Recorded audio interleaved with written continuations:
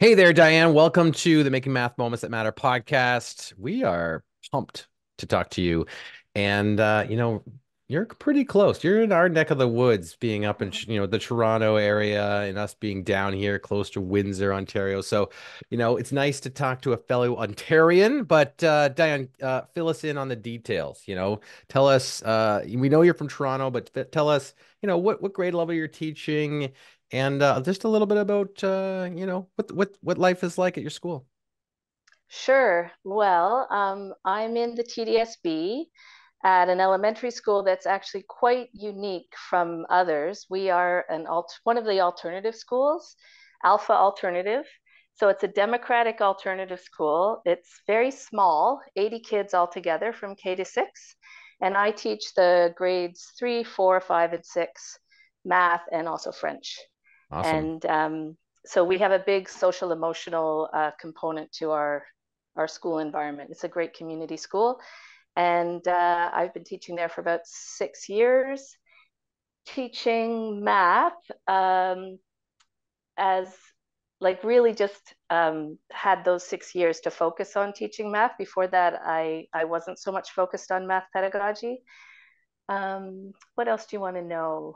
Uh, I'm sure a lot We'll will we'll come out dig. through the Dig. Yeah. conversation. Yeah, so no okay. panic, no panic, but I'm actually very intrigued. You're in, like you said, a unique school, a unique setup, and you're teaching across a span of grade levels.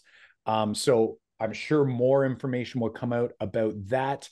And also something that is interesting to me, you had said before we hit record that you've been listening since pretty much the beginning of the podcast. And John, if we do the math and we work our way Ooh. back, that's probably shortly after you started at this school focusing in on math. So I'm kind of curious just off the bat, like, were you searching on the internet to try to figure out, like, okay, I haven't really been focusing on math. Like, what should I do? Or how can I do this maybe more, more effectively? What was your thinking? And is the timing about right when you say you started listening and you started this role with heavier focus on the mathematics? Yeah, that's right. I think I just did an online search for math educator podcasts, and I listened to a few, and I was really psyched to find one that was an Ontario-based podcast. Little did I know then that you would like sweep the globe, as it seems like you've done. um, and I think it influenced me quite a bit. Like I discovered Peter Liljedahl through your podcast, a lot Mhm. of like Kathy Fosnot, Joe Bowler. I think I found a lot of those big names through Oh, great. being a listener, right? Awesome. Yeah, Great to hear about that. That's partly, our mission is to share different, nuggets of insight, different ideas for folks to get started in their classroom and then, go deeper when they need to go deeper. Diane, and oh, go ahead. incidentally, okay, I was an early joiner when you first started the academy, when you had that Oh, offer. Yeah, like Yeah. join very our brand new cool. academy. Wow, that's old Um, school. Yeah. Yeah. yeah, John, really Wow. John, is. go down memory lane for a second. I'm curious if you know where we were when we hit launch on the academy. I remember at the time we were Hmm. so Hmm. nervous because we're like, I don't know if it's gonna Yeah. break I know or if it's exactly like, where we were. is it? I know where we were too. Where Yeah, were we? we were in Delta, BC. We were Exactly. Delta, BC at a kind of At an an Airbnb. assessment conference, but we were spending the Wow. afternoon at an Airbnb. We were on the deck and we were just crunching through getting this website ready to go and we hit send and the folks like you joined over, that evening and Yeah. overnight and we woke up and there was a bunch of people, signed up for the Yeah. academy. So Very cool. exciting stuff.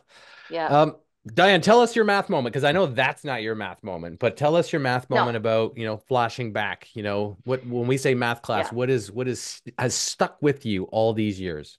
hmm so I have a memory of being probably in grade 3 or 4, maybe three, or maybe a little younger actually. I just remember stacking digits and doing the adding, and that I had developed a system where for every digit, I had mapped onto that digit dots of the same number so Hmm. that I could count on, like, Hmm. say it was 8, plus 4. 4 had 4 little spots for me. And I would start Oh. at the 8 and then I would count up onto the digit 4. And looking back at that, I just realized that I was one of those kids who needed the concrete representation for longer. I was moved on to digits too soon, which I think is true for a lot of kids, the abstract digits, before I had the schema, in my mind. Um, and then having a sense of sort of catch up, uh, really ever since, in a way. Like, I was a good math student, but I didn't own math. Mm. And I was much more on the arts and literacy side. So Mm. it's been a big surprise to me that I ended up focusing as a math teacher rather than arts and literacy, which seems like a more natural fit for me. But yeah, just um, that moment of working really hard to add single digits that were stacked and not having any sense of place value, just like Mhm. doing the algorithm the way I had been shown, and working out my own little secret way to sort of cheat by counting onto the numbers. I love how you just said it. You felt, as a student, I think there's a lot of times where we pick up on a pattern or a behavior or a strategy, and somehow in our minds, like, we were convinced that that's cheating, like counting with your fingers is cheating for a lot of kids. It's like parents say not to do that. And in reality, it's actually, that's reinforcement. You mentioned something that jumped out at me, was this idea of not owning the math.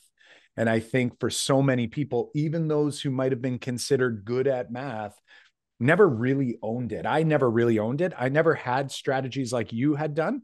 I just sort of, I guess, was lucky and just the we'll call it automatic. I don't want to say automaticity because I didn't have like a fluency with it, but it was just sort of, I just did it. I didn't have to think about it, but I also didn't understand it, which meant if anything was out of whack, like if anything kind of like broke the pattern, I was sort of lost, like, oh, I've never seen that before. So I'm done.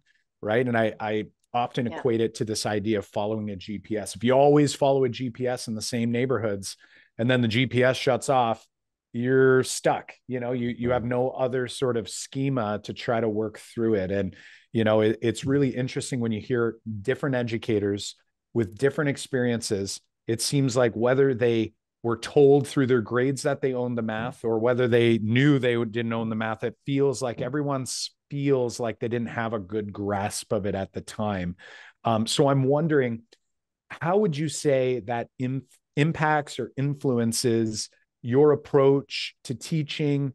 And I guess, does it cause you to do anything differently for the students that you're working with when you think about how you learned and how I'm sure many of the other students in front of you might be either similar or very different to the experience you had? Sure, yeah. I think it causes me to really emphasize the conceptual side and try to keep things concrete and visual as much as possible. I'm always Mm-hmm. asking the kids, does that make sense? Does that make sense to you? And uh, yeah, just wanting to have those conversations and see those light bulbs go off. Mm. Rather than, like, I'm really kind of allergic to even teaching the algorithms, but I do after teaching a Mm-hmm. whole lot of other strategies. Right. And Right. it's funny because the kids are often like, I like stacking the best, like stacking works. And I'm like, yeah, it does, but it doesn't always make sense. Like, just the other day we had, 8.91 minus 0.99, and they were stacking it and Mm. borrowing. And I was like, come on, remember that over and back strategy we talked about? Like, Yeah. it was a money context. Like, why not just take off $1? Right. A couple of kids came up with it. This was in the consolidation. But most of them were still like, their go-to is stacking, Yeah. even though, like, I've been de-emphasizing it. So anyway. Quick No, thinking brain loves yeah, to Powerful. take charge, right? The exactly. slow and But methodical thinker over here is harder Yeah, to get going and it's harder to motivate. It's like over here, it's like, nope, I know what to do. Doop, doop, doop. And that's I don't right. have to even think about it. Even though it's a lot more Right. work to get there, it's like it requires less thinking, which I think That's can right. really be a struggle to try to encourage, a little bit more intentional thinking there. Yeah, which is like a stepping back first before you dive into the algorithm. It's like, totally. what are these numbers and what's the best strategy with these numbers? Yeah. And think about the win you get when because like you can teach the algorithm like you said you teach it at the end and they want to rely on that, but when you start to see and you're looking for kids to be that, to take that flexibility and that strategy to go, you know what, the more efficient strategy is that one. And when you see that jump, that's when you're like, they got this, when you can Hmm. look for the jumps from moving from one strategy to the other and being that, watching for that selection, because that when you watch for the selection or see that selection, that tells you a lot more than whether they, can do this here or do this here, but it's the selection that I always like to look for in the work that Right. they do. So, having said that, Yeah. what's on your mind, Diane? Like, what is a pebble, that is rattling around in your shoe right now, that you Hmm. want to shake loose and that we can dive in here together? Yeah. I sort of have two, but I'll start with just one.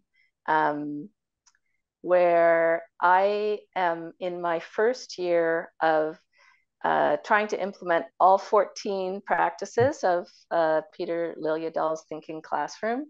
I did just the upright boards and problem solving in random groups for the previous 2 years, but this year I've added in all the other stuff. And well, I'm there's so wondering when many you things. say that, I was going to Yeah, just ask when you There say that. was yeah. like a huff. There was like a, Yeah, okay, I'm just thinking because you're all like I 14. started with like the first, with two, and then I tried to do all the rest, the other 12. And I'm wondering if maybe we might already have one of the issues that might be happening, but Yeah. keep going. Well, there's just so much. Yeah, it's true. Yeah. There's so much.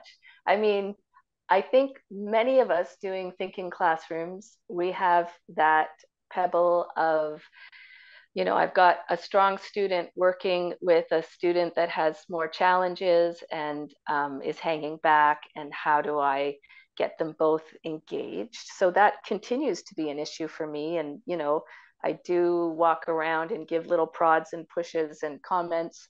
Um, that's, Hmm. just an ongoing challenge, I think. Um, I've got, I've, so this year I'm doing scaffolded notes at the end of every unit, Mm-hmm. which are highly scaffolded with really Hmm. just sort of fill in the blanks for the kids, followed by check your understanding questions, mild, medium, and spicy. Hmm. Mm-hmm. And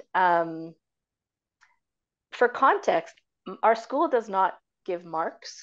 Our school does not have tests. We don't Hmm. give homework. The report cards are just comments, no Hmm. grades. Hmm. And we give feedback just sort of, orally.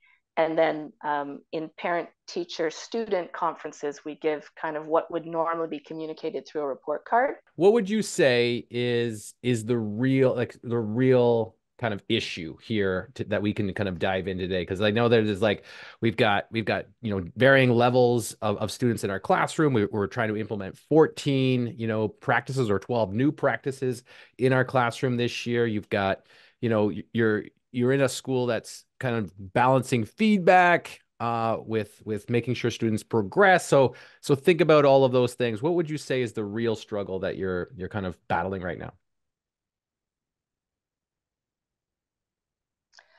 So yeah, I think the key thing I'd like to focus on is how to give the kids feedback, about where they are and where they're going in this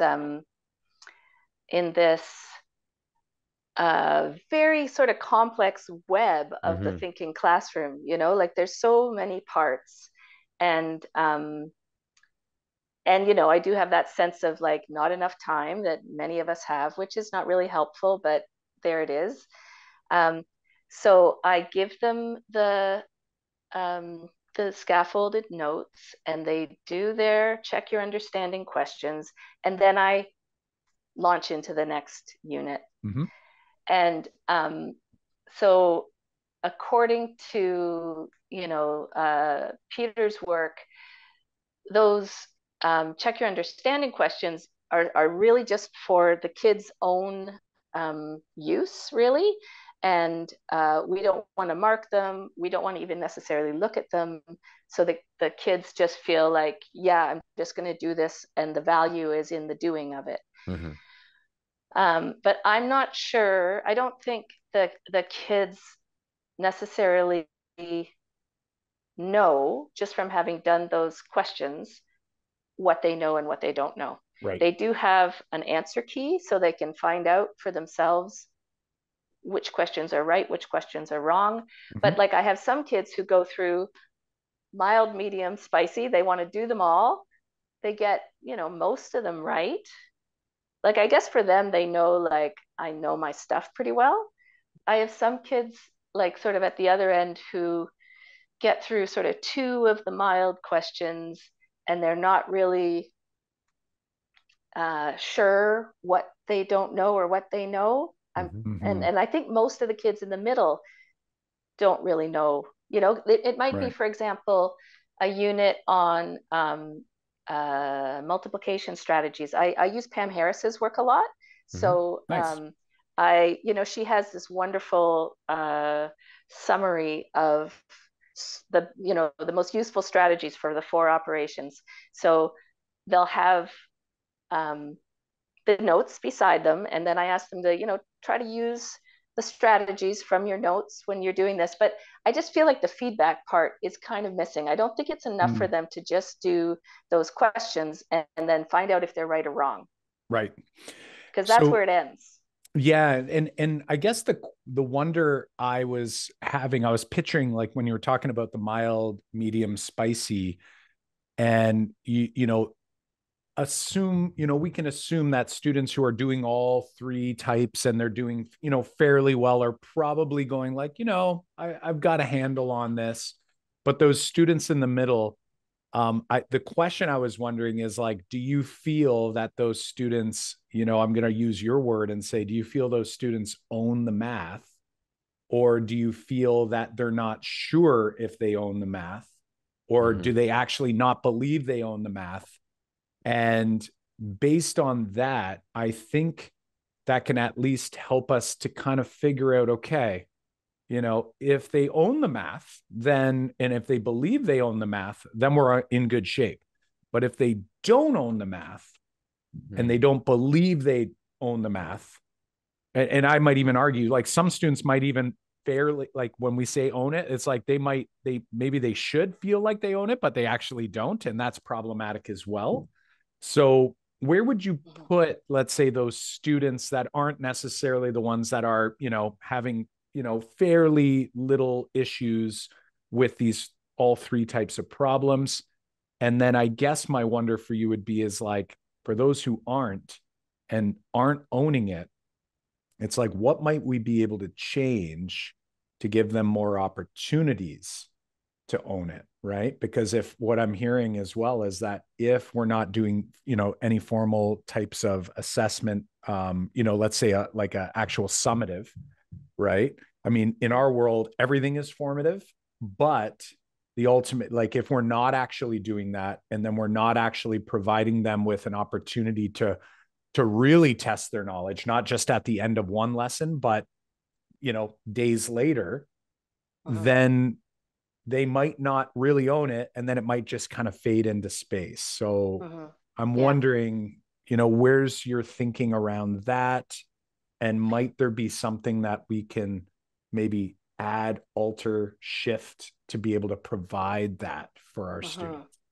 Yeah, I think you're kind of hitting on it there, that my sense is that they don't feel like they own it, and they don't feel like, you know, some do, but there are too many of the students who I think do those questions and those, like, yeah, I don't think it's necessarily um, building their confidence as mathematicians or something. Mm-hmm. Um, and I would say similarly, when I do the consolidation, I've got those few keen kids, um, but there are, for me, too many kids who uh, I don't feel like they're walking out of the lesson going, yeah, I really got that. That made sense, you know? Right. Um, Do you feel like that you're unsure if they've got it, or they don't they don't got it? Like I'm just trying to decide, like when they walk out the door and you're saying some of them are unsure whether what that was today. I'm just curious, do you think, like, do you have a good sense of that on that day, who's got it and who doesn't got it? Like, do you feel confident with that when you're working with the kids and seeing that, and yeah, you're like, I I got do. this. Like, I know exactly where everyone is. Because if we're Hmm. gonna, and okay, because that's real. I think that's really important, right? Because Yeah. especially with if you're providing feedback and it's all about moving them, Hmm. along the trajectory of where they're trying to get to on a particular learning goal for that lesson or for the unit, knowing where your student is and being able to kind of give them the nudge or give them that next step is Hmm. is is really important. So do you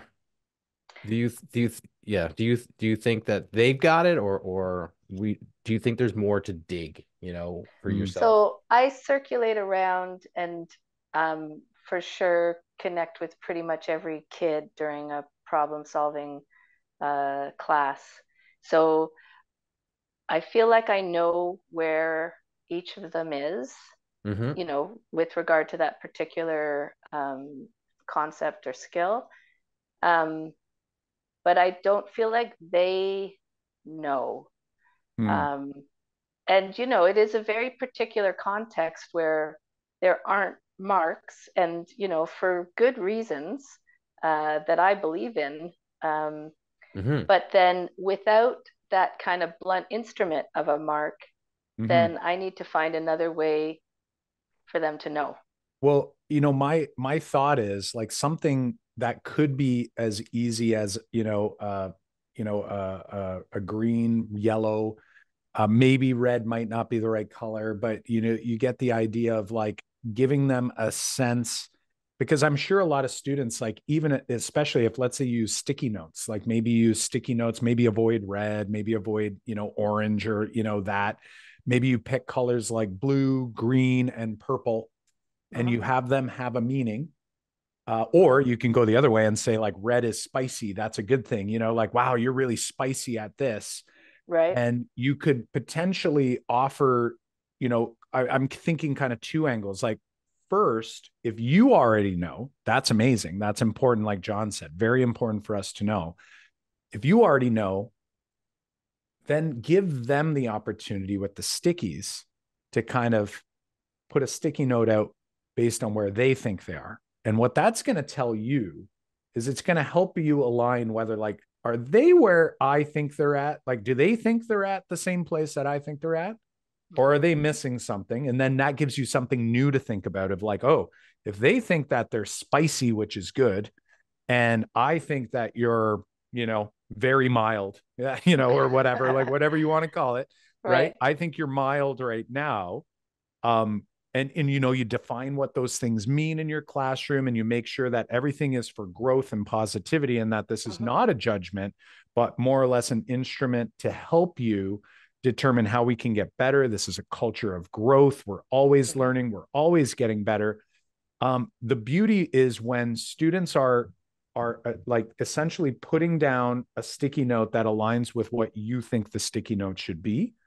Mm-hmm. And then the next question becomes, which is maybe the harder question, is what opportunity can I give to that student so that they can actually make the progress? Because one of the challenges that teachers in general have is that, time, as you've already articulated, is hard.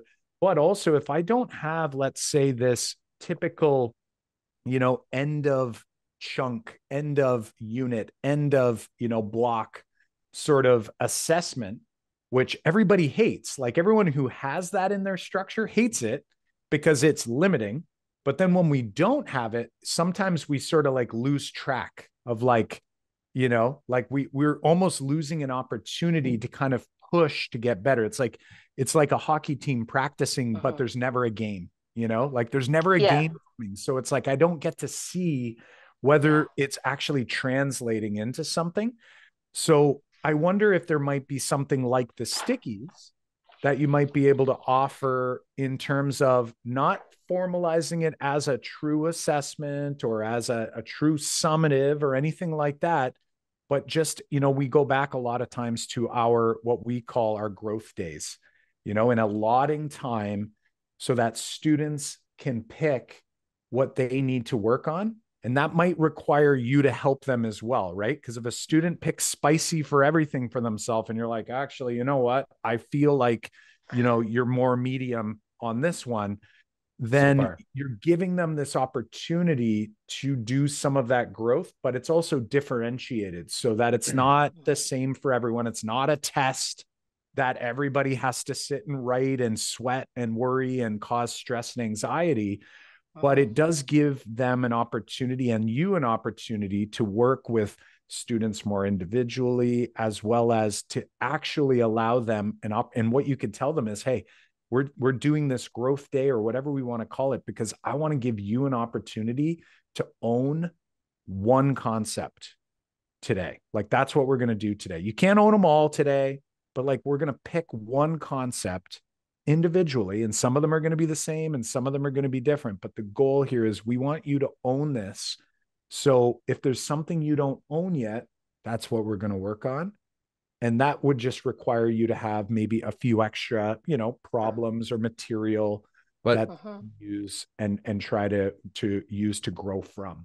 what is also important in that you need for that type of system to go, like when you said, like one of the things is like, how do I give them the right feedback and how do I, get them to move when I know they're not ready yet, is thinking about what Kyle is saying with these growth, like a growth day or a chunk of time where they're moving, they're at, say, medium mild, and you want them to get them to medium. It's like we have to have a really clear picture of like what we expect for mild and then what we expect to see for medium and spicy. Like we need success criteria here to go, like when I see this consistently, you are at the medium, you're doing medium level questions on this learning goal. But now, because I see that, I'm documenting it, right? I'm going to write that down that we've got this. It's not a mark, it's just a tracker. And it's like saying, like, this is where you are now. Our goal is to get you to the next level, the next stage. But we have to be clear on what that looks like. So when we see it consistently, we can go moving on. Now you're here. But the student also needs to know it, right? The student needs to know this is what medium looks like. And when you can do this consistently, and here's what consistently means on this particular skill, then when you can do that consistently, then, you need to move to, like, you're at this stage right now, but I want you to get to here. And that's your goal next. Like what Kyle's saying is like you have a chunk of time. It's like now you're going to own this skill. Now you're going from medium to spicy. You're going from mild to medium. And that's what you're doing today. But here's what it looks like when you get there so that we know what the target is. Yeah, that's really good feedback. Like I'm wondering if after our notes and check your understanding questions, then I could be giving the kids a very specific self-assessment sort of rubric really for them to fill out, which then I can look at and see if I agree with them. And then that rubric could guide like the work they do on a growth day. I love that term, growth day. Because yeah, I mean, I know this is podcast, but I have a visual here of just like this is the kind of notes that they're doing. So say for multiplication, we've got 4 different strategies. We've got I love it. partial products, over, under, flexible factoring, and doubling and halving, and they're filling in the blanks. And so then I'll give them a bunch of multiplication questions. And the thing is, they won't necessarily use all these strategies. They'll just use the one or two that they're really comfortable with. So if I followed this up with, the 4 strategies and, are you not sure, pretty sure, or really sure how to use that strategy, or really confident, whatever it is, I could have kind of 3 levels. Then they could, after having done the questions, they could assess themselves, and then they Absolutely. could know where to focus on another day of like sort of practice or consolidation. I love it. Solo, not at the boards. Right. And something that's really important as well, like giving students the opportunity to self-assess. Really, I'm assuming the student does it, right? Sometimes, some students are reluctant to actually, put in the thinking required, but the goal, if they are encouraged to self-assess and they do try to self-assess, is it actually gets them to be reflective, right? So, it's metacognitive, and they look over and they go, what is this strategy really about? Because like, if I'm saying I understand it, do I really understand it? Or giving them a problem and saying, here's a problem, and I'm going to actually challenge you. I love using the word challenge. I'm going to challenge you to try that strategy, right? Even though you might find this strategy easier, I'm going to push you to try that strategy with this problem so that you can get better at it, right? And I think sometimes that can be hard in mathematics, especially when we're trying to use strategies, is that as soon as there's a strategy that seems to be one that works well for me, I'm going to lean on that heavily, right? So whether it's stacking or whether it's, any strategy that I've used, compensation is one. You'll see once students learn compensation, oftentimes they try to use it in every number talk, and then you're not actually getting any better at any other strategies. So sometimes we have to almost say, listen, I actually want you to like not use that strategy. It's a great strategy. Love it. We want you to know it and use it whenever you feel it's appropriate. But today, for this one moment, I want to push you here. And when they are self-assessing and being given this opportunity to kind of give themselves a little bit of, an indicator as to where they are in the learning, that can really allow them to take ownership, not just of the mathematics, but ownership of the learning, and like the responsibility of the learning for themselves. Because at the end of the day, that's really what we want, right? We don't always get it with every student, but what we want is for students to take ownership, to want to learn, to want to push themselves, just like we want every student to be pushing themselves in all aspects of life, right?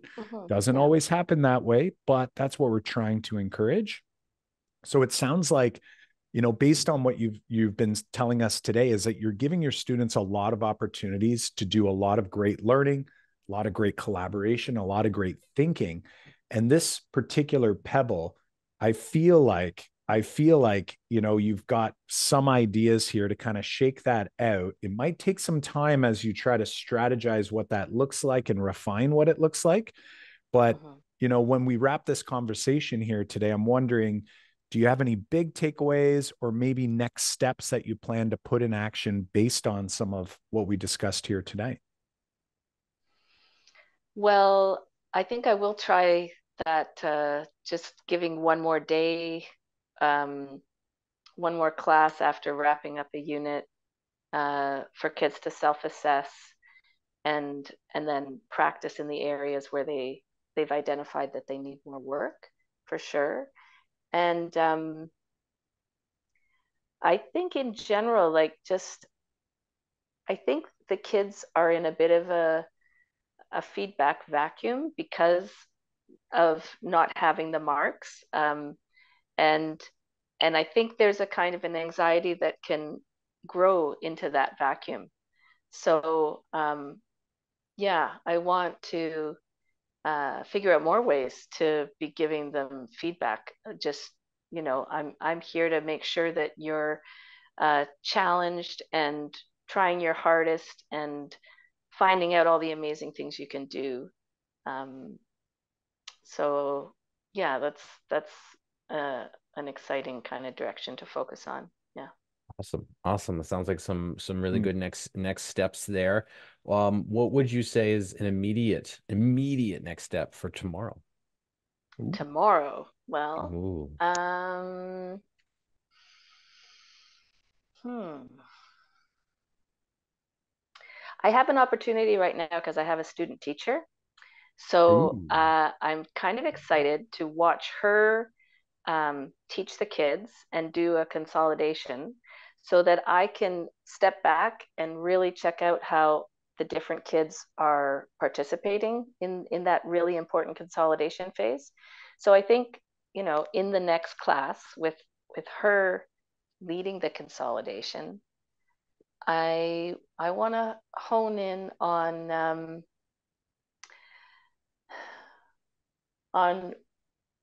where those kids are at in terms of actually engaging in the consolidation. Because um, I think this relates to their sense of owning the math and um, knowing where they are and where they need to go.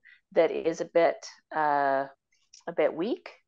Um, I think I'm just going to try to make some really concrete observations about particular kids and then coach them a little bit more because I'm going to have this extra teacher um, Right. who also needs coaching. Right. But I think it's a chance to step back and really observe my students. Awesome.